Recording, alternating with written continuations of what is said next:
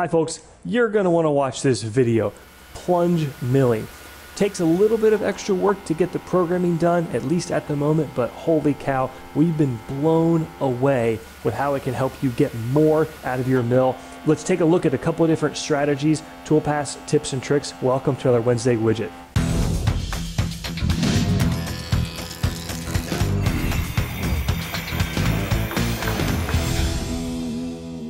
Take a look at parts like this, where we've got these relatively deep and narrow slots. Or this guy, where we've got a slot here that we probably have to turn on its side and use a slitting saw, or a really long tool that's prone to chatter. Or in this example, just something that's really difficult to machine or surface, or how else are you going to get that shape put in there?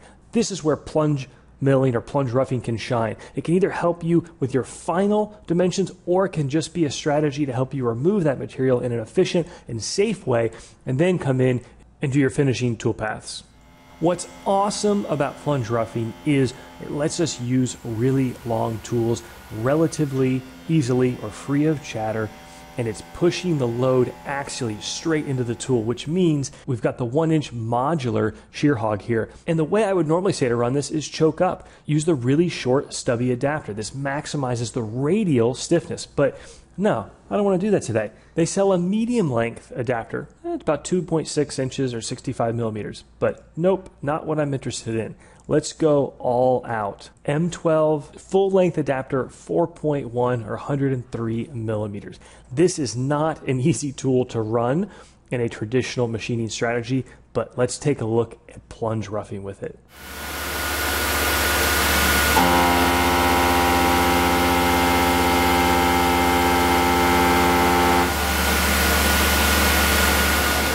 Folks, look at that. It sounds great.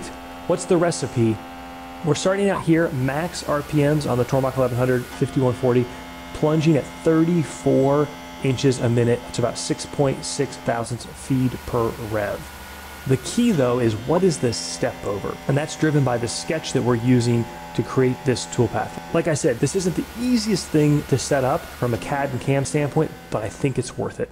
We've created a point, and we're using a sketch rectangular pattern in the Fusion CAD environment with a step over of 0.1 inches. Once we've got those points along our line, it's actually relatively simple to create our toolpath. We use a drilling operation. We've got a 1-inch flat end mill set up within that drilling op. We can either pick the individual points, or you can pick one and choose select same diameter. It will pick all of them in your sketch. With the new Fusion updates though, we've got containment boundaries, so you could create sketches to contain the zones. Very helpful. So it's actually not that bad to set this up. You can hear as we're engaging more of this tool, we're removing more material, we're just pushing it a little bit too hard, and that's what we were doing. We spent a bunch of time running a bunch of these tests off camera to figure out how hard can we push it. Now, I don't love that we're starting to hear the spindle bog down, but this actually did work just fine. Nevertheless, I view this as a process that's awesome because of process reliability. So let's finish slotting this whole thing out. And we're going to back down that feed per rev to 5 thousandths of an inch. That's still a 25.7 inch per minute plunge rate. We're moving pretty good, and you can see and you can hear this is just great.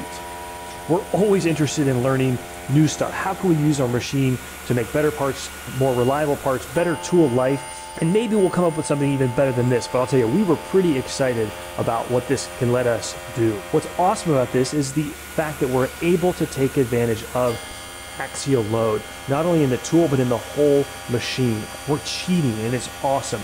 By pushing straight up with those cutting forces, the machine doesn't care at all that this is a longer tool, and you can see we've also got really good chip evacuation. Okay, so that last test was more a question of, can we push this really long Shearhog harder than I thought we could, and is there a way for us to really remove a lot of material in a really deep slot? Let's switch gears and look at what's probably a little bit more of a real-world application. We've got this joint part right here, and there's quite a few different ways that we could machine this, but it's a relatively tricky slot. It's 0.3 inches wide and 1 inch deep. So absolutely, we could take a 1/4 inch end mill and we could work our way down there, but it comes back to process reliability. It depends on your machine and your coolant and your tooling, but you could absolutely do this. It would also be easy, in our experience at least, to chip weld the tool. It's also too narrow to really do an adaptive strategy with a 1/4" tool. You just don't have enough width to make use of it. And stepping down to something like a 3/16 tool, you've now got a huge stick out, over 5 times the length relative to the diameter of that 3/16 tool. And it's just not going to be a fun way to machine this slot. And frankly, it's a bit of an unusual or specific tool you'd have to purchase or have on hand. So let's plunge mill it. What I love about this is it's simple. I don't have to reorient the part, and I can use the tool that I already have on hand and probably already have set up for the machine.